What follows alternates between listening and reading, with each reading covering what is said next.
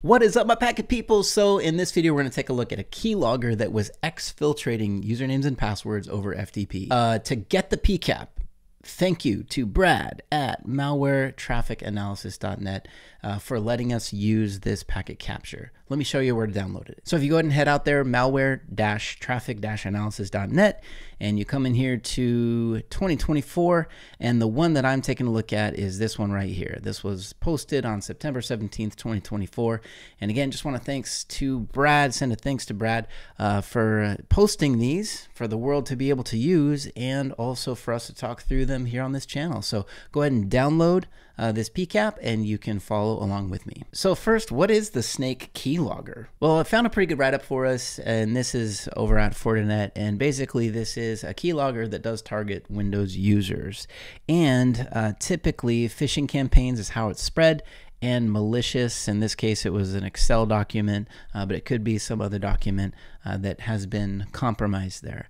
So that Snake Keylogger, it gets installed without the user knowing, and the keys that you enter on your keyboard are collected and then exfiltrated to the attacker through to that waiting listener. So over pcap, over this packet capture, we can actually look at the traffic and see how this worked. So opening up the pcap, if we just take a look here, so I'm just going to start up at the top here, just going to jump, use my green button, jump up the top, and we see when we start off that the client, the infected client, is going out to check IP dns.org. Okay, so goes out and it gets that domain looked up, and then after that it does a handshake to that IP, and it's just doing a general get, and it comes back with get okay. So typically with these types of services, check IP, what the client is doing is it's trying to get the address that it appears at publicly. So this is a private address space, 10.9.17. This isn't an address that's actually going to be routed out into the internet.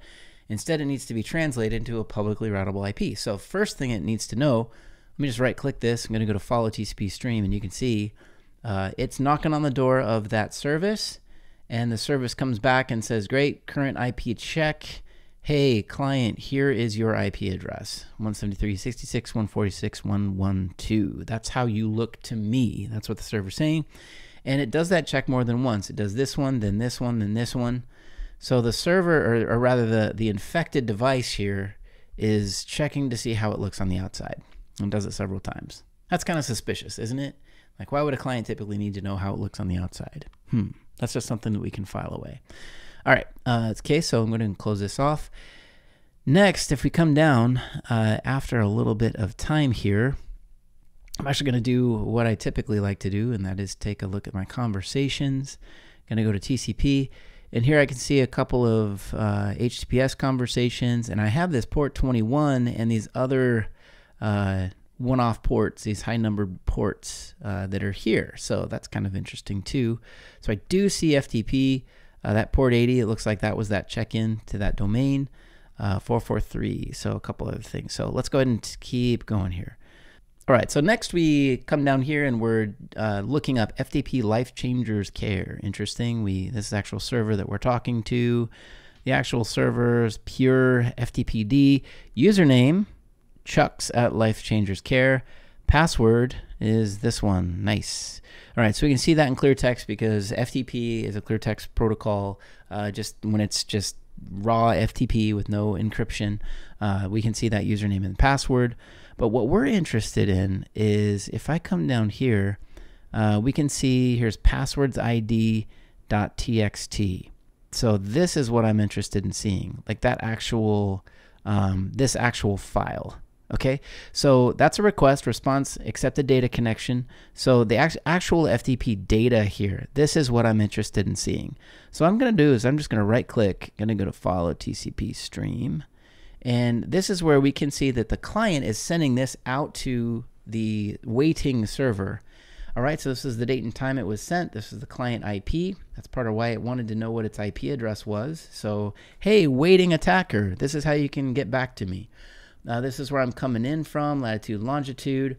But this is some of the credentials that were captured. So in Outlook, URL, email, and password. Chrome. Here we can see, or an Edge Chromium browser. And then we can see a couple different usernames and passwords and what host we were talking to with that username and password. Right, so that's pretty interesting. So that's all being sent out to that waiting FTP server. Now, another thing that you can do with Wireshark while we're here, if I come up here, I'm going to go to, let's see here, I'm going to go to File, and I'm going to come down here to Export Objects, and I'm going to go to FTP Data. And right here I can see that there was 2 files that were sent out. One was passwords, that's that one that we just looked at, and the other was cookies ID. Interesting. So you notice in the background I clicked on that text file and it jumped to the first packet that contains that file in my packet capture. So I don't have to go hunting for it. Wireshark already found it for me. Now, just because I'm working with malware and working with this keylogger, I'm not going to save and open that text file. If you do that, you're on your own, or do it in a very controlled environment. If you work it just with the packets themselves broken up, you should be safe, you're fine, but do not extract and use these files directly unless you really know what you're doing. Instead, what I'm going to do is come back here. I just want to right click. I'm just going to go to Follow TCP Stream, and this is where I can see cookie data that's sent out to that waiting attacker there, that threat actor. So I thought I would just share this with you. I thought it was interesting, a recent post out there at malwaretrafficanalysis.net, and just showing a keylogger in action. So really watch what you click on, watch what you click on, watch what you open, especially when something's emailed to you from somebody that you don't know who they are. Thanks for stopping by, everybody. See you again.